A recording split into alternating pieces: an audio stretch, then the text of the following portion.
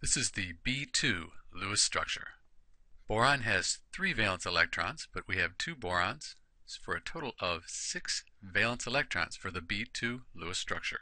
We'll put the 2 borons here next to each other, and we have 6 valence electrons. We'll put 2 between the atoms to form a chemical bond, and then we'll go around the outside.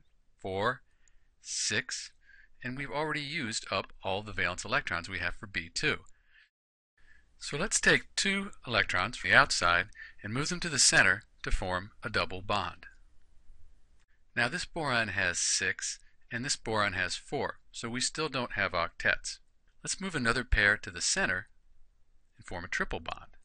So we've used all 6 valence electrons, but we still don't have an octet for either of the borons. It turns out that boron is an exception to the octet rule. Boron only needs 6 valence electrons, and here we have 6, and then for this boron we have 6. So that makes this the correct Lewis structure for B2.